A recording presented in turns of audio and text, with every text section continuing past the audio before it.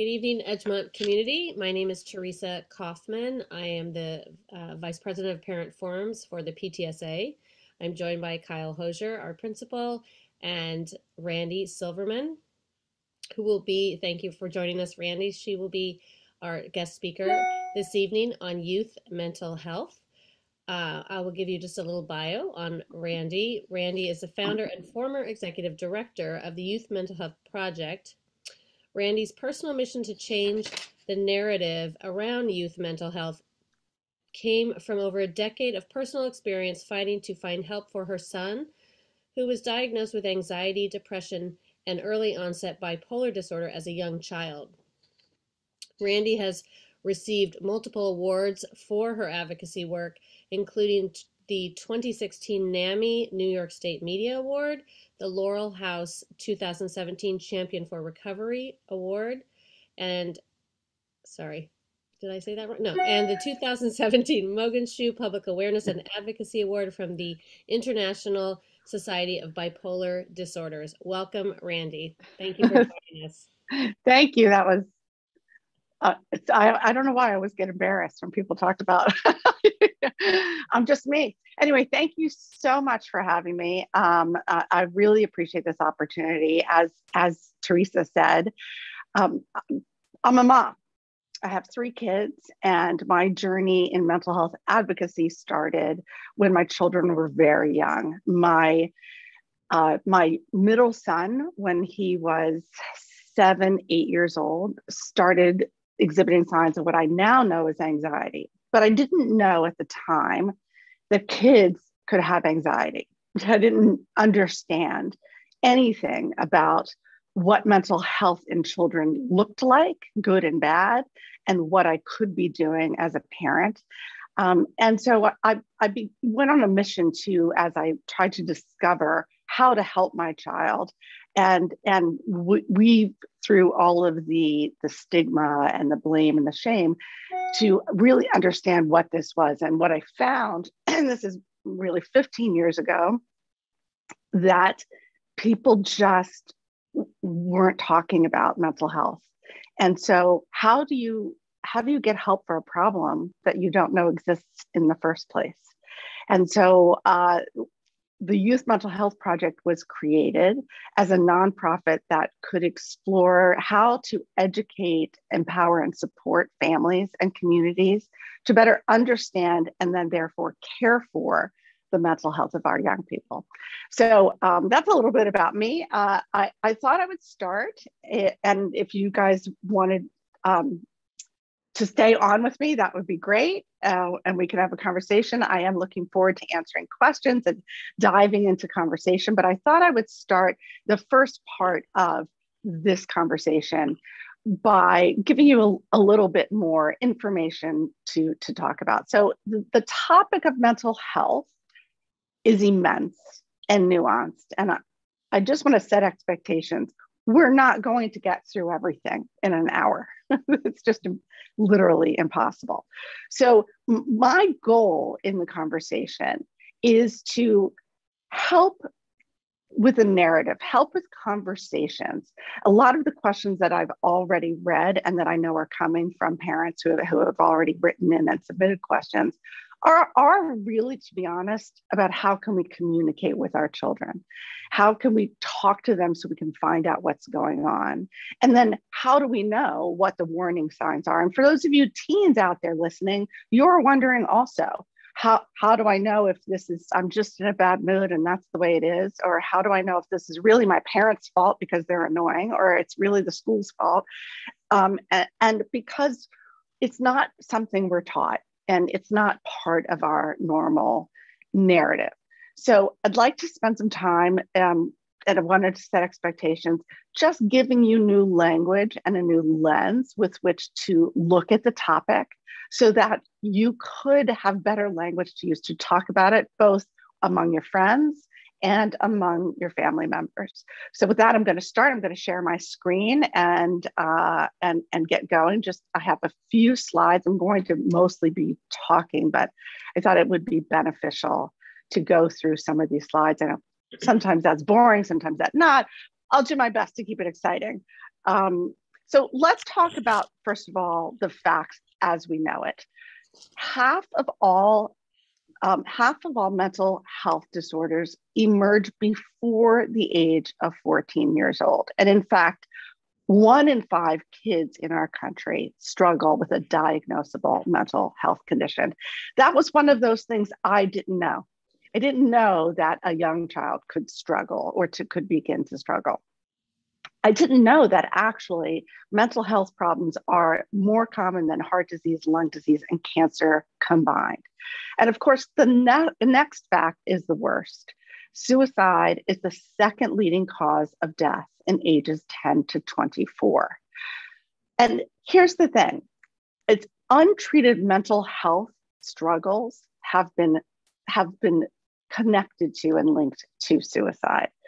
But the good news is that early intervention and prevention can actually help and can make a difference. I was going to prepare a whole slide about COVID and mental health. I don't think I even need to explain that these facts are facts that were before COVID. And since COVID, things have gotten dramatically worse. I doubt I need to tell any of you listening that, because you're feeling it. The kids are feeling it, our teens are feeling it, our young adults are feeling it, the isolation of COVID, the re-entry into the world, the differences in learning, and both virtually and in other ways. Our teachers are having a hard time, and frankly, our parents are having a hard time. So I don't think I need to explain that things are dramatically worse than they were before these facts were out. So there are studies going on all the time to measure the impact of COVID. And we are going to see for a very long time mental health struggles that we can directly relate to COVID. But I wanted to point out that even prior to COVID, kids were struggling with their mental health. And so we have to understand that this isn't a new problem. It's a more intense problem. But the silver lining, if there is any, is that we are more ready and more open to talking about it. And talking about it is key. So switching slides. Oh, wait, I did have a slide in there. Sorry about that, about the effects of the pandemic. This is one study, which I'll just let you guys look at and read while I continue to talk. So the problem, we believe at the Youth Mental Health Project, is that, as I said before, you can't get help for a problem you don't know exists. And our culture is very, let's say, parenting centric. And we're kind of taught as parents that it's our job to teach our children how to behave. And if they can't, or they're not doing something right, then we must be parenting the wrong way. And that cycle of blame and shame creates silence around the issue and makes us not want to talk about it. And for the young people who are listening, I have actually found that younger people are much more willing to and open to talking about mental health. They actually want to talk about mental health. And it's mostly the parents, no offense parents, but I'm one of you, that really don't know how to bring the topic up, because we were not raised in a time where talking about mental health was something that we just naturally did. And so I want to shift the conversation into understanding what mental health is. This is literally the definition of mental health. Mental health is something that mental health is defined, sorry, excuse me. It's right here. I'm not reading. And so I'm thinking on the top of my head, and then I got distracted when I started to read. It's actually a state of being, just like physical health is a state of being. When we think about our physical health, we don't automatically start thinking about illness or wellness. We know that health is a state of being that is anywhere between illness and wellness on any given day. Sometimes we're sick. Sometimes we have cancer. Sometimes we live with a chronic condition like asthma, allergies, diabetes. But when someone asks us how our physical health is, we don't automatically recoil and get nervous, we're going to start talking about illness. We realize there is a whole range of physical health. So it's really important to understand that mental health is the same way. Mental health, the term mental health, is actually describes the state of emotional, social, and psychological well-being, which affects the way a person thinks, feels, and behaves. And if anytime we're going to have a discussion about mental health, all we think about is mental illness, then we shut down and don't want to talk about it.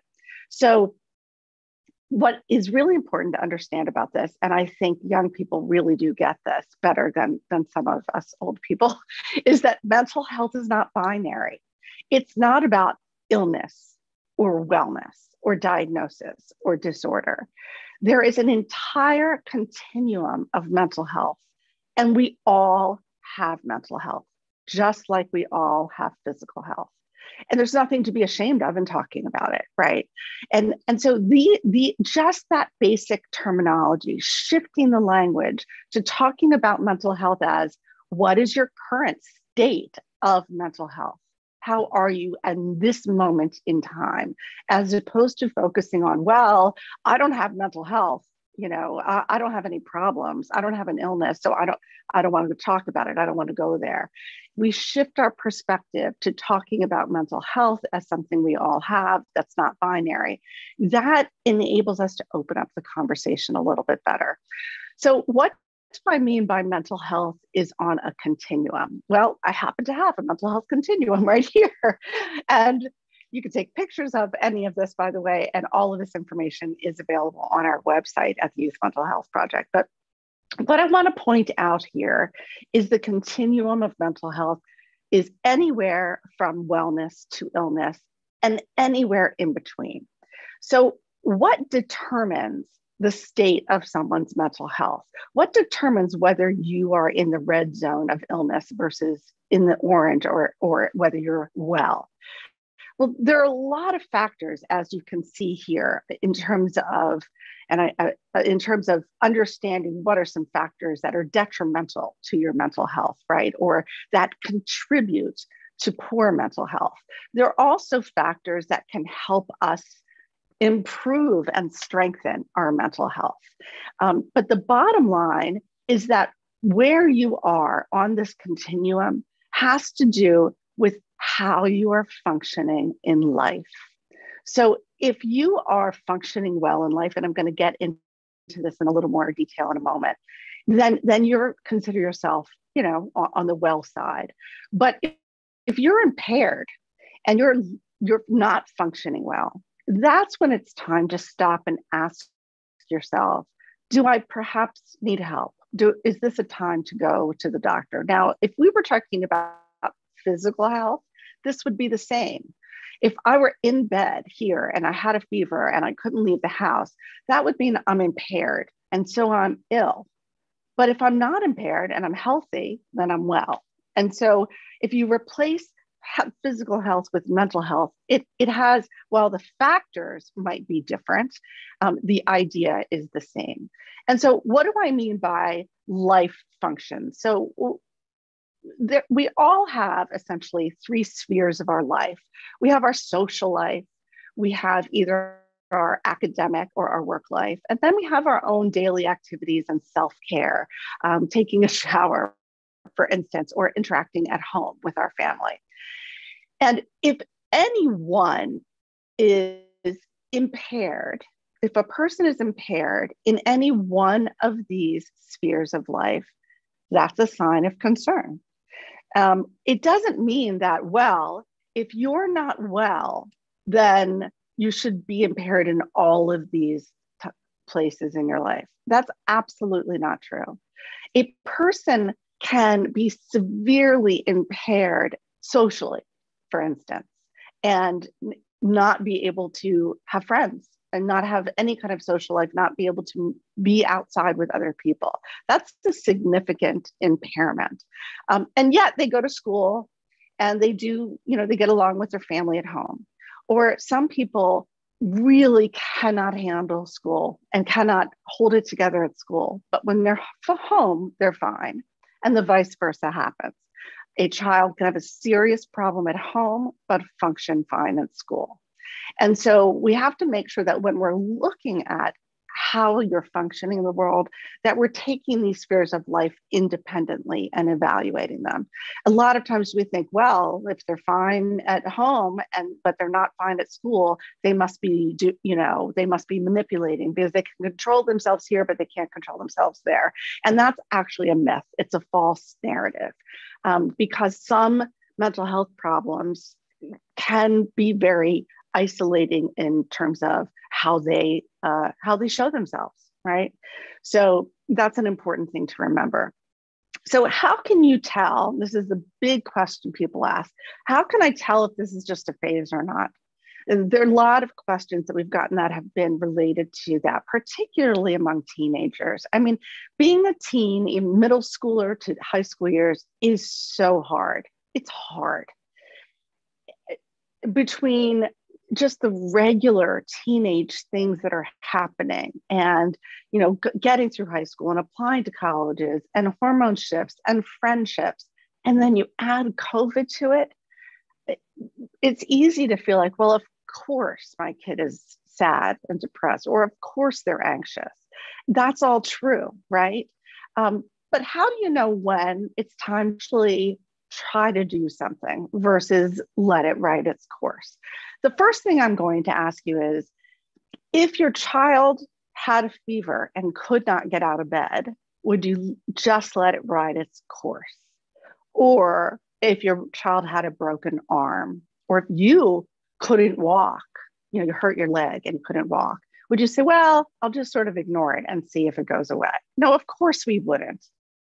Of course we wouldn't. And so I would like to suggest that anytime you're questioning whether or not you're functioning, your friend is functioning well, your child, your parents are functioning, it might be time to talk about getting an evaluation, seeking some kind of professional help who can help you determine whether this is simply a moment in time or something that could last longer.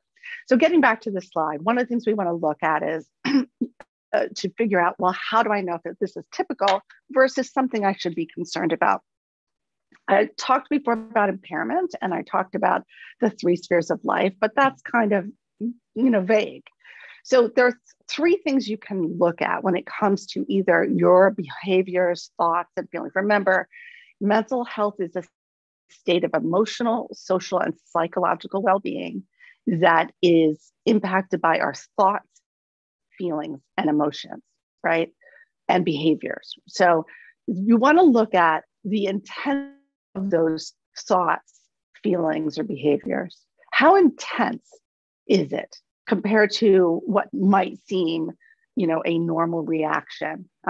People get sad. It's okay to be sad. There are a lot of things to be sad about, or angry, or irritable.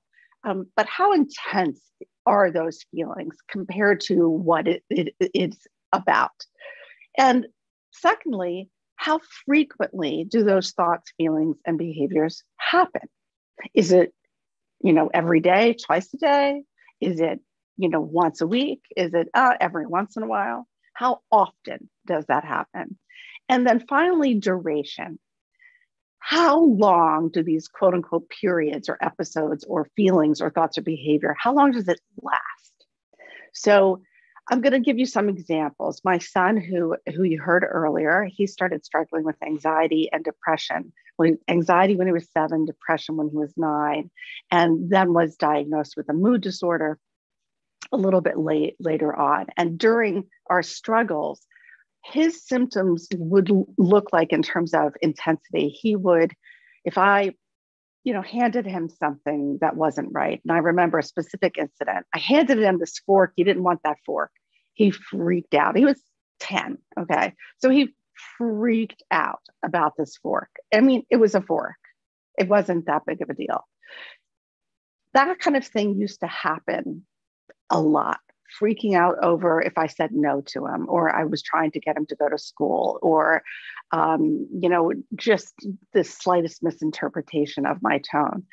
It would happen at the time he was really sick, probably multiple times a day. And it would last for hours and hours. So that's intensity, frequency, and duration. But above all else, think about how you're functioning in the world or how your child or teenager is functioning. Are you impaired? Are you feeling like you just can't move forward? Are you stuck? Is your child stuck? You can't get out of bed. You can't go to school. Everything seems hard. And how long does it last? How often does it last? And how intense is it? And when you put that together with functioning, that's how you can tease out, well, maybe this is not just a phase I'm going through. Maybe this is something more significant. And I would like to suggest keeping a journal of these things, right? We tend to forget, days blur into days and all of a sudden it's Thanksgiving. And I don't even remember what last week was like. I just know that today doesn't feel good. And then you have a couple of good days, so you feel okay and you forget. So tracking those is really important, even if it's just a really quick journal. And it will help you or your parents or your people who you care about assess whether it's time to consider that this might be something to be concerned about. I wanted to throw in some signs of concern that were a little more specific. Now, keep in mind, this is a very short list, and the list of concerning behaviors is really long, actually, because it could be a lot of, this is not the only thing. And also, it doesn't have to be more than one of these things. Excessive worrying, avoiding friends, ailments, headaches, always being in the nurse's office and you can't find a reason for it, change in sleeping or eating, risky behaviors. These are your basic signs of concerns. And look, everybody has moments like this. And I think part of the concern with COVID is that we think, well, it's caused by COVID. So once we get back to normal, everything will be okay. For some people, that might be true. For some people are going to come out of this experience with increased resiliency. Resiliency is the ability to adapt to difficult situations. And some people have that innate ability for a variety of reasons that are not really known, but some people will build better resiliency and some people will not. Some people will be triggered and it will be much harder for them to get through whatever type of mental health struggle that was triggered, either because of COVID or otherwise. So I'd really like to impress upon you not to assume that when things get back to normal, everything will be okay. It may be true, but do you want to take that risk, either for yourself or for your friend or someone else? And that gets back to the facts are that mental health problems are very common. It's the number one disability worldwide. Disability meaning you're impaired significantly by your mental health. It's the number one in the world. And those cases are increasing rapidly because of COVID. So I always recommend, if you're concerned, why wait? Think about what you would do if you were concerned about a physical health condition. And I want to kind of have a final point in this, and I could talk more about this. One thing that has been proven true is that early intervention works and prevention works. And one of the most important things is connection. Human connection has been linked to stronger mental health. And so it's important that we connect with each other, and which has been very, very hard during COVID. It's important that parents and teenagers and kids connect with each other. It's really important because those are the preventative factors. And for those teens out there who feel like, well, I can't connect with my parents, which is sad for me as a parent to think about, but find another adult that you can connect with. It's great to have friends and connect with friends. But if you are concerned about any of the things I've just talked about, find an adult to connect with. The fact that your school is having this conversation means that there are adults at your school who care, right? There are adults who are willing to talk to you about it. I'm sure Kyle, excuse me, could speak more to what resources are available at your school.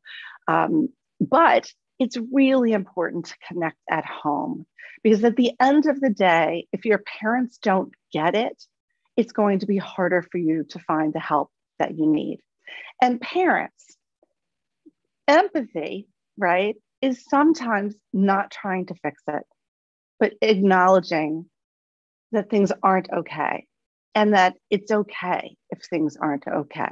It's okay. And really being truthful and honest with your kids about that, and not and allowing them the space to feel what they need to feel. I don't know where Edgemont is in terms of social emotional learning. That's a big movement.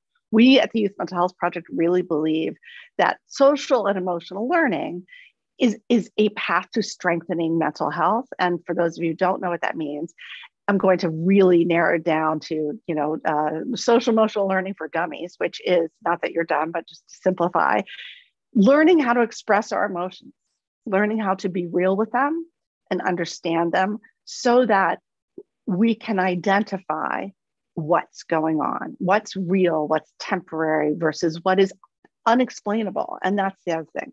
Sometimes we can't explain our emotions, but that doesn't mean we shouldn't try, and we shouldn't try to have the conversation.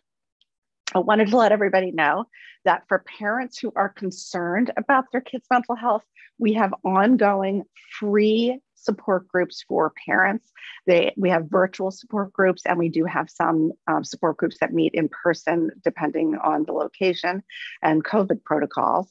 But there's no better help than another parent who has gone through the struggles and doesn't know how to help their kids. So I encourage you to look up our meeting calendar. We have multiple meetings every week for parents who are, and your child doesn't need to have a diagnosis. You just need to be concerned, and then you can find support from other parents. I also wanted to put this up. I think these crisis text and hotlines are really important to have. I'm not suggesting anyone needs them, but it's good to have handy. There are places to call that are not your parents for crisis intervention. There are great, the text line is specifically for teens. And I just wanted to make sure that everyone had this information. If you wanted to take a quick screenshot of that, that would be great. So again, I went through a lot of information very quickly. I told Teresa I could talk about this topic for hours, and I have actually. I've done what we call a mental health workshop 101, going through much more details than this in a 6-hour workshop. So there's a lot of information to learn. I'd like to also suggest that knowledge is power. The more you learn about mental health, the more you can A, talk about it, and B, get the help that you need. Again, getting back to, we can't get help for something we don't talk about and something we don't understand. And so, I'm going to share one more screen with you, which is, there you go. This is our website, or at least part of our website. And I wanted to point out that under the Learn button, a lot of the information I just went through is here, and we have free downloadable materials and resources. These booklets are really great. We've got lots of that. I'm not sure if we're looking at the right screen. Oh, okay. Let's see here. What are you seeing? Still the crisis slide? Yes. Oh, I see. Okay, so let me see if I can, let me see. Sorry about that. Let me try to see how I can fix that. All right, I got it. Let me try it one more time. Thanks for your patience. I really appreciate it. Here we go. This is our website. Under the Learn button, we have a lot of downloadable materials and fact sheets. And so I was just showing, and a lot of the stuff I talked about in terms of what is mental health is in there. These booklets here, which are free to download, are great conversation starters. So for those parents out there who are thinking, or teens even, how do I talk to my mom about this, dad about this? How do I talk to my teens about this? How about print out some of this stuff and sit down and say, let's talk about mental health. I mean, I know that sounds simple, but it really can be that simple. And if your child or parent gets defensive, what, we don't have mental health in this house, say, actually, we do have mental health. Let me tell you what I learned about this fantastic event the other night that the parents put on in the Edgemont School. We all have mental health, and it's something we should talk about. We learned, for years, we've learned how to take care of our physical health, vitamins, exercise, nutrition, hand washing, but we haven't learned how to take care of our mental health as well as we need to. And it starts with being able to talk about it. So I highly recommend utilizing these resources, and there are many other amazing resources out there to bridge the conversation in the family and talk about, well, what do we feel about this? How do we feel about our own mental health? What struggles have we personally gone through? And parents, model honesty. My kids know I have struggled with anxiety and depression. They know I've gone to therapy. I'm very open about it. I talk about it. I did want to end also with saying, I have 3 sons. I've told you that before. They are now 21, 25, and 28, and they're all doing really well. They struggle sometimes. My oldest son ended up being diagnosed with major depressive disorder after a traumatic experience being in an earthquake. My younger son has ADHD and OCD. And I don't think we would have discovered that had my middle son not been so ill for a long time. That experience enabled us to learn about mental health and be open about it, and open conversations will lead to the resources that you need and the help that you need.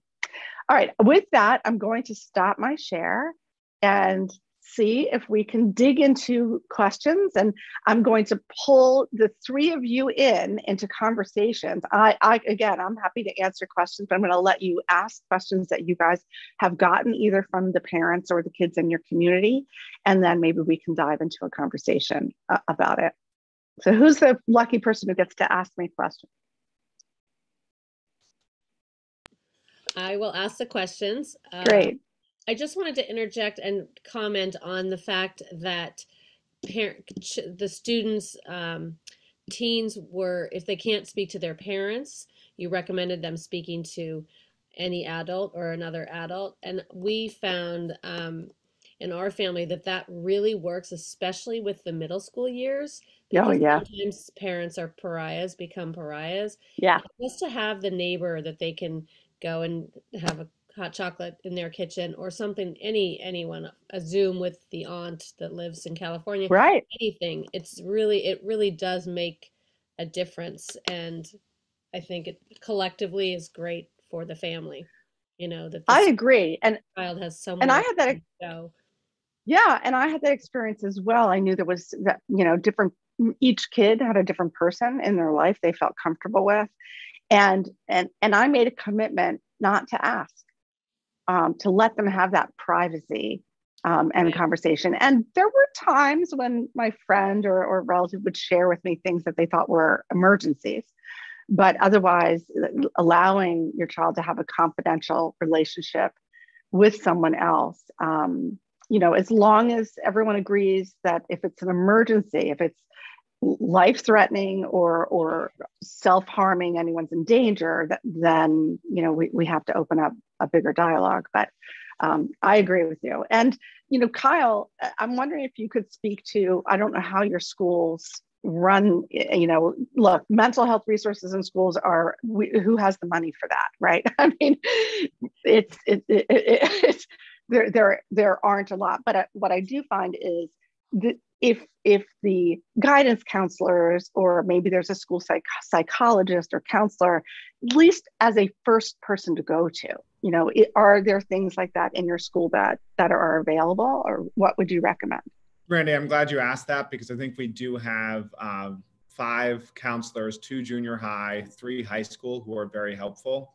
And for a school of just under 1,000 students, we also have 3 psychologists, which is a lot for student ratio. It is a lot, actually. And I would encourage parents, like, if sometimes parents will call to say, I'm not sure if this is an issue, who can I talk to? If you speak to one of our counselors or psychologists, sometimes you can just have a conversation with them. and get ideas. It doesn't then need to turn into a conversation with the child unless that's what the parent wants. So just brainstorm ideas to get a sense of what it looks like from a counselor or psychologist, having that added perspective, and just trying to get more ideas to help, because we know it can be stressful at home for parents. Yeah. I think that's a resource that we encourage parents to use. That's fantastic. I want to add to that for parents listening. Be honest with them. So a lot of times we're embarrassed or we're worried our kids will get labeled, or that if they get a diagnosis, they'll be labeled forever. Having a diagnosis doesn't mean that you have an illness.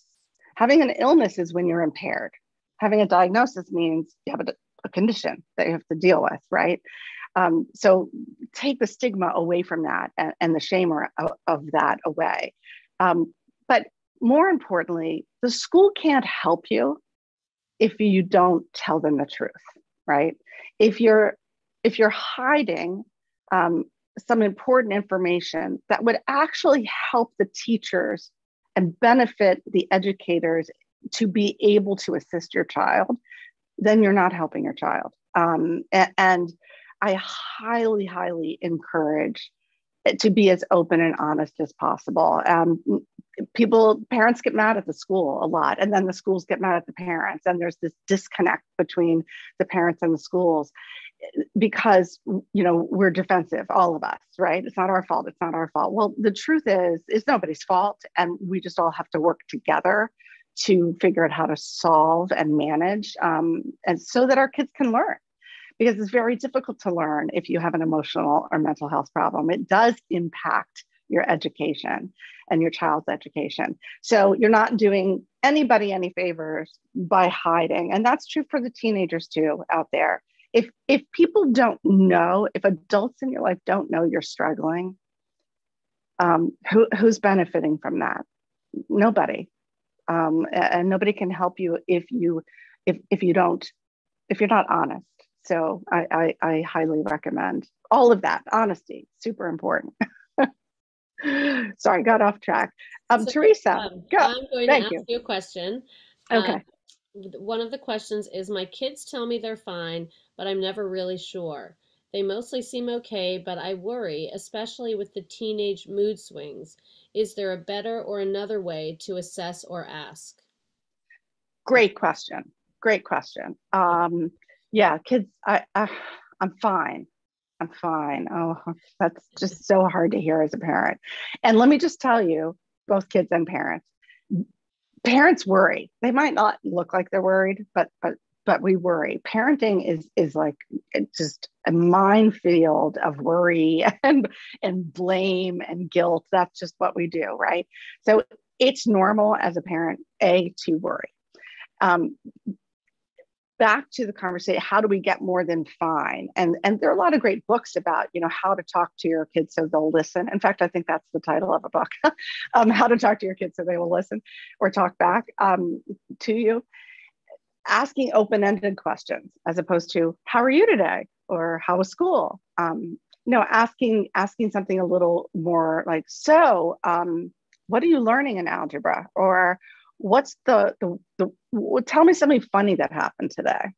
Tell me a story about a teacher, something, and to try to engage in a conversation. It's really hard. I don't know if you've heard of these things called table topics, where you can take out and it'll ask a question and get, use tools like that to engage in conversations. In terms of specifically about mental health, as a parent, when we don't know, we can look for certain signs. Are they some of the signs we talked about before? Sleeping too much. Well, that's hard because teenagers, need a lot of sleep. So that's a hard one. But are they able to get up and go to school and interact at school? Are they able to function in an educational setting? Do they have friends? Are they engaging in activities that they used to like, or do they still like those? Are they starting to withdraw?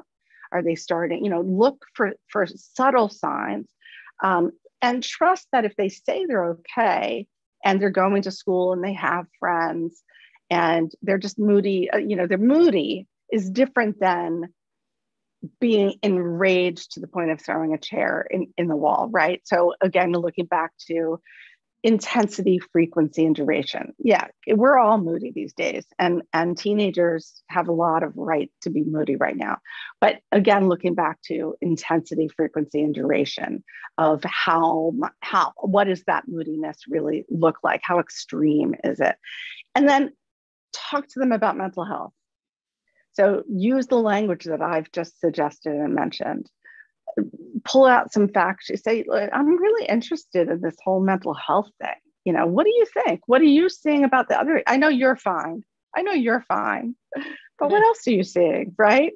Try to find, I can't help it. I worry. You hear it in the news. So I'm not, I'm just curious. What do you find? How are your friends? Because it's all in the news these days. And it is, right? We're all talking about it. We're all talking about mental health. Right. So try to use it as a dinner conversation in a way that's not about them. Right? In a way that's much more neutral conversation.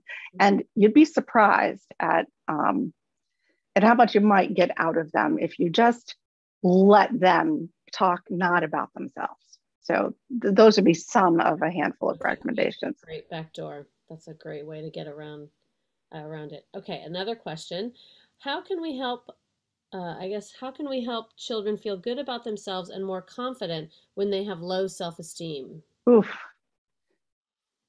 That's a really hard one. Let's go back to I'm not a psychologist. Let's go back to that. Okay. I was going to say I said let's go back to the fact that I'm not a psychologist, but I can tell you from my experience, right? Kids have to have highs and lows. I don't mean moods, highs and lows. Good things happen and bad things happen. And we can't always tell them they're wonderful and perfect, because then they know we're lying, right? And we tend to prop our kids up so much that they don't even believe us anymore.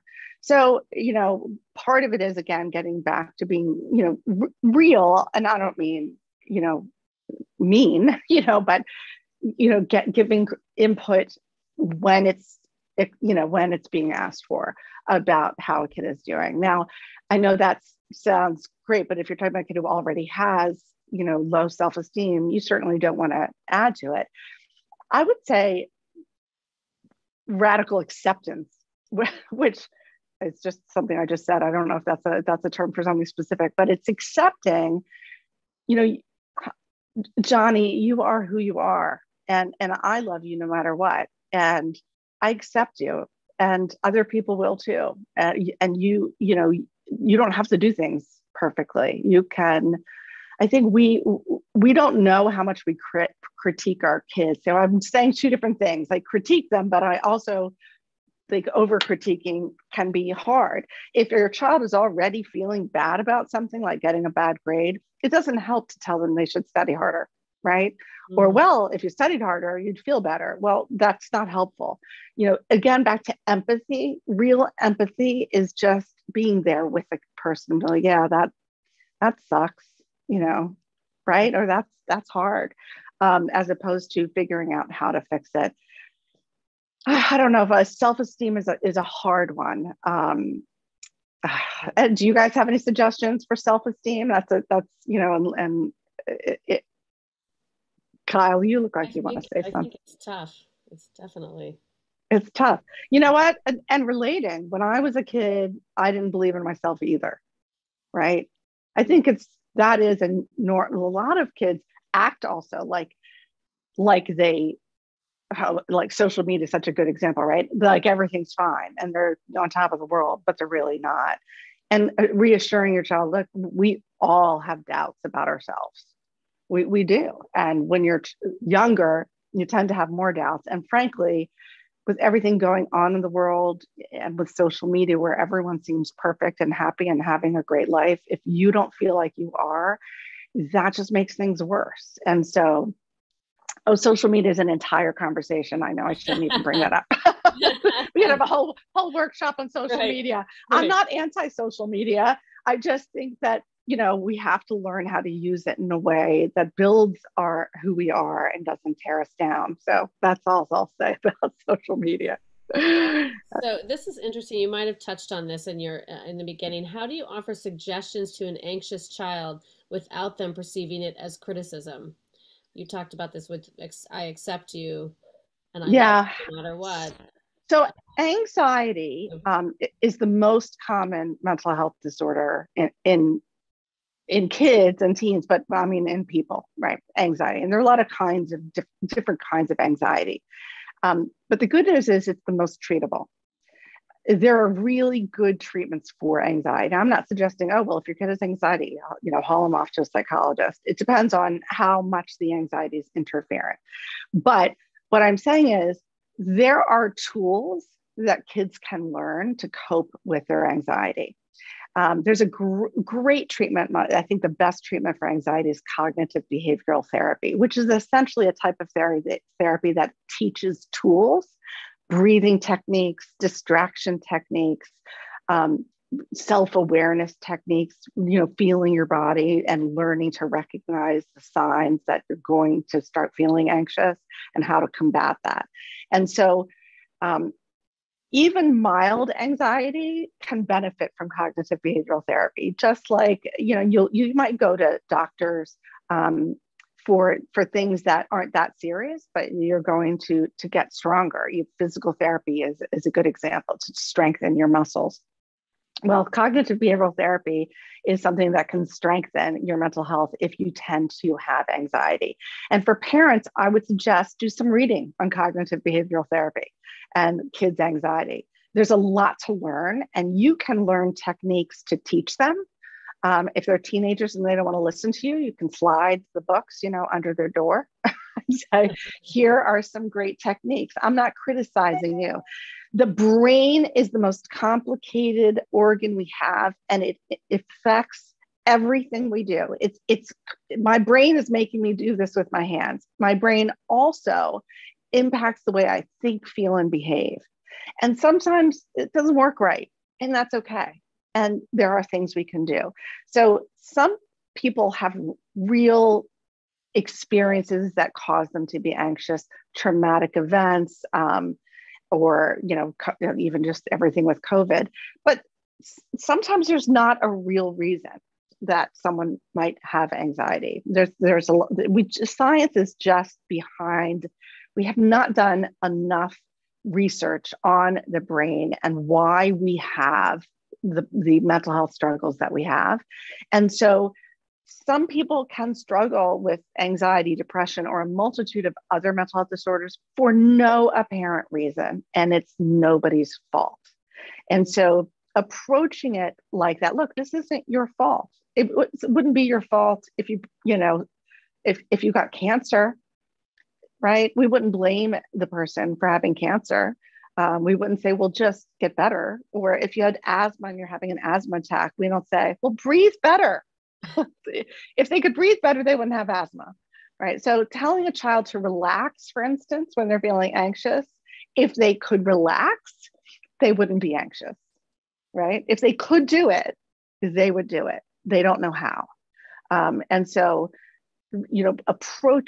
helping them in that way and thinking about it as you would asthma or allergies or diabetes, something like that, that will change everything, really. So I hope that's helpful. It's very helpful. I think we have time for maybe one or two more questions. Sure. In that same, this goes with what you just said. What do you do when the child does not want to talk to their therapist anymore or a therapist? So find a new therapist. So seriously, if you can't make someone go to therapy, even a child. I mean, I did. It was a waste of money because, sometimes if it's a child just isn't going to engage with it at all, it's not going to work. Regardless of what kind of therapy it is, right? If you're in cognitive behavioral therapy where you're just learning skills, it's not the same as talk therapy, the old fashioned sit on the couch and talk about your childhood, but real, learning skills. If the child doesn't want to learn them, and doesn't want to engage with it, then it's not going to matter. So find out why. Does the child want to feel better? You talk to your son or daughter. Do you want to feel better? If you don't like this therapist, let's find another one. Connection is really important. And if your teenager is just not connecting, then maybe there's someone else out there who they would connect with.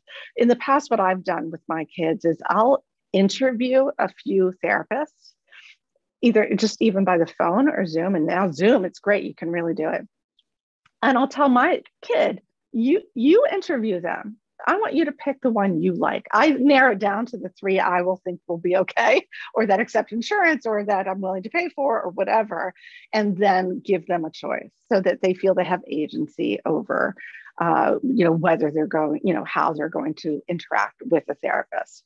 Now, if your child is really not functioning, I don't mean to say, well, don't bother if they don't want to go. You have to do what you can do to get them there. If you are really concerned, again, find other ways. And again, like I said, say, obviously this therapist isn't working for you, so let's try something else. Not every therapist is the same.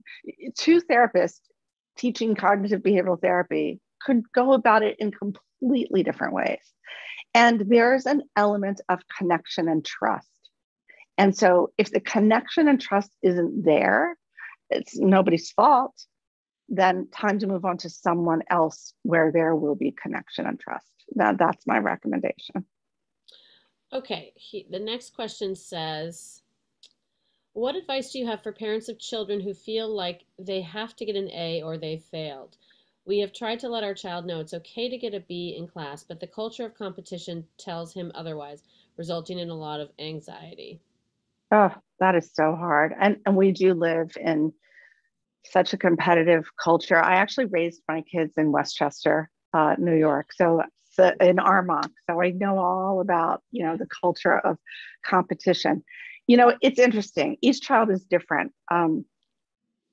My older son did not care about grades.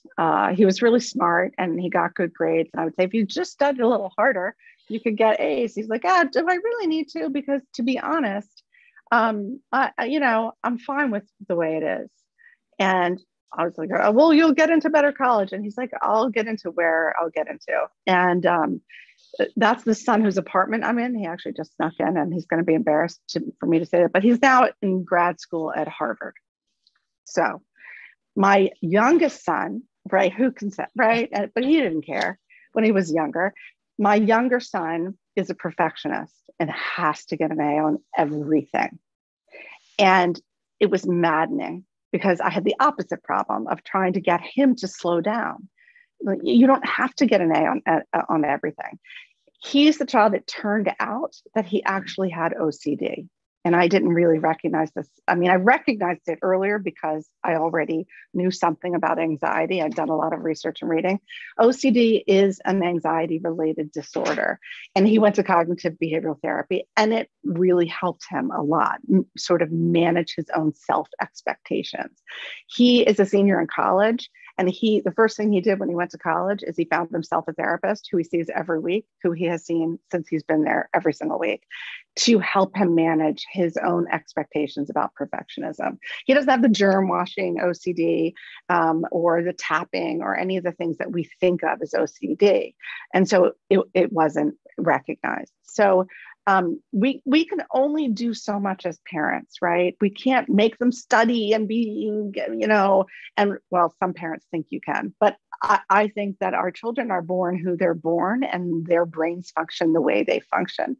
And you can have 3 children who are completely different. And so, what works for one child isn't going to work for another child. But if it's coming from your child that they feel this stress, then and you say to them, I don't care if you get a B or a C, relax. They can't help that. They can't help that they're so stressed out about it. So then the question is, what can we do? Because the anxiety and stress you're experiencing is bad, is having a negative impact on your mental health. And so I don't want you to feel that kind of pain.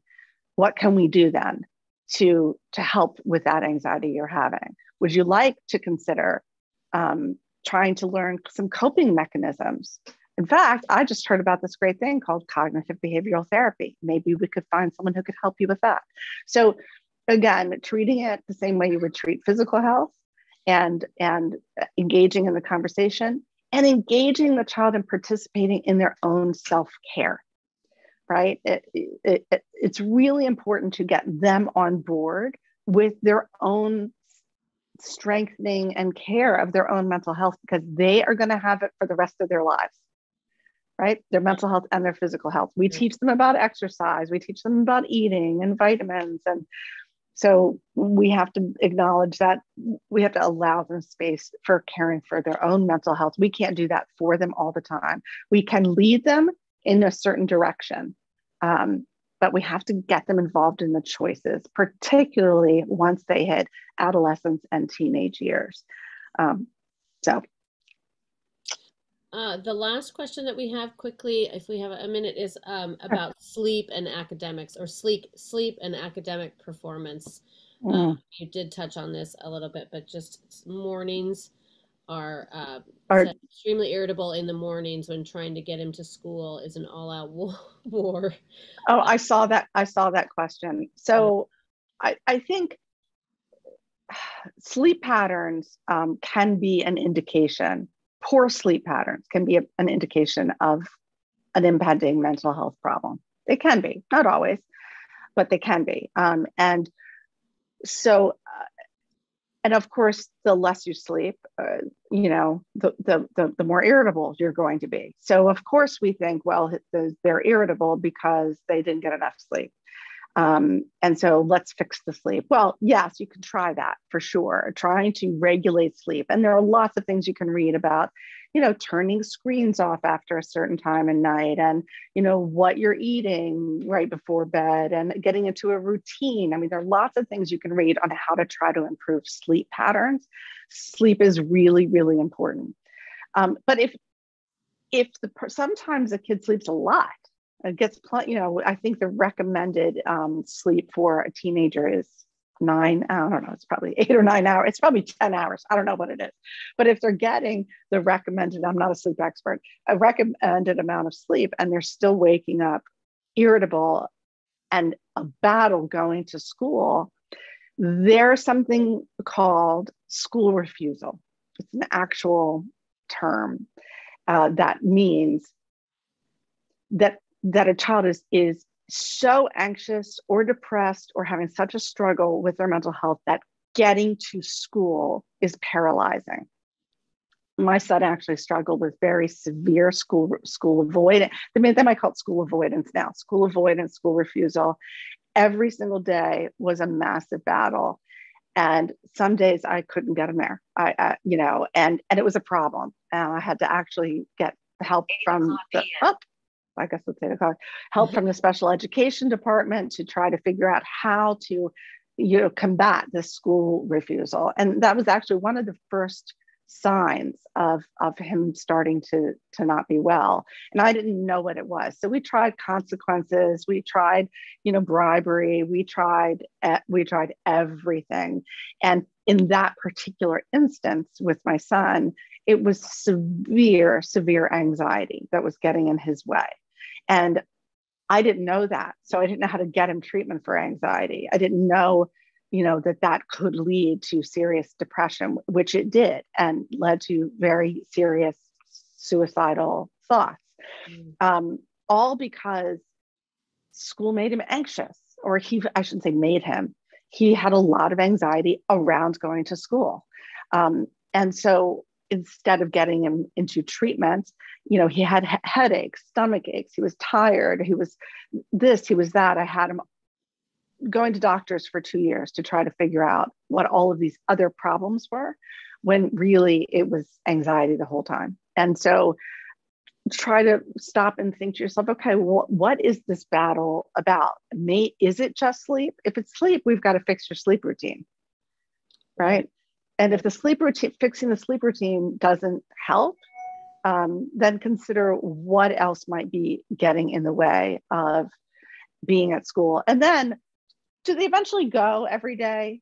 Or are there times when you just can't get them there? Is it impacting their learning?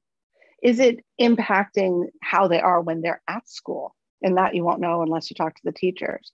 For my son, it got to the point where he'd go to school for an hour and end up in the nurse's office.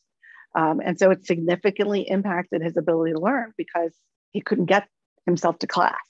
So again, back to intensity, frequency, duration. Not being able to go to school every once in a while happens to everybody. And I would advocate, sorry, Kyle, for mental health days in schools, just like sick days. Everyone should get like one mental health day a semester. That's my opinion. Sorry, just my parent opinion.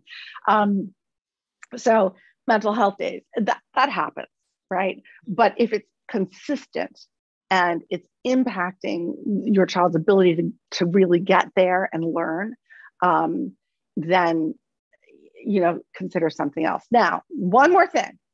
If it's just they're fighting with you every morning and then everything else in their life is fine, then you might want to think of different strategies. And there are a lot of things you can read out there about different strategies. Parents who are moody, and I can tell you this as someone who has a child who has bipolar disorder, sometimes need to be parented differently and approached differently in a way that doesn't always feel normal or natural. That's not your fault as a parent. It's just we have to learn different skills and how to interact with humans that are more moody than we are, for instance. So anyway. Randy, thank you so much for this hour. You're welcome.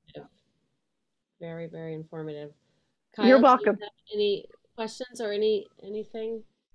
I just want to say thank you to the PTSA for bringing Randy to us to have this important conversation tonight, and want to encourage parents again, and for any students who are listening, please reach out to counselors, psychologists, to a teacher that you have a relationship with, to start a dialogue if you are thinking that maybe a little help could be in order, or just to start the conversation. And again, for parents, if you call, we don't have to then report it to students. It can be anonymous just to get a conversation started. So please consider that if you have concerns with your children. That's great. And don't forget, knowledge is power. You can teach yourself a lot of stuff. There are a lot of good resources out there. And so, don't hesitate to get in touch with us at the Youth Mental Health Project. Maybe when you put it on the YouTube channel, you can put our email and our website information. There are a lot of great resources out there. And sometimes it's hard to wade through them all. And one of our goals at the Youth Mental Health Project, as I said, is education and support and helping families kind of wade through all of the information that's out there. So most importantly, talk about it, be open, be honest, and keep this conversation going.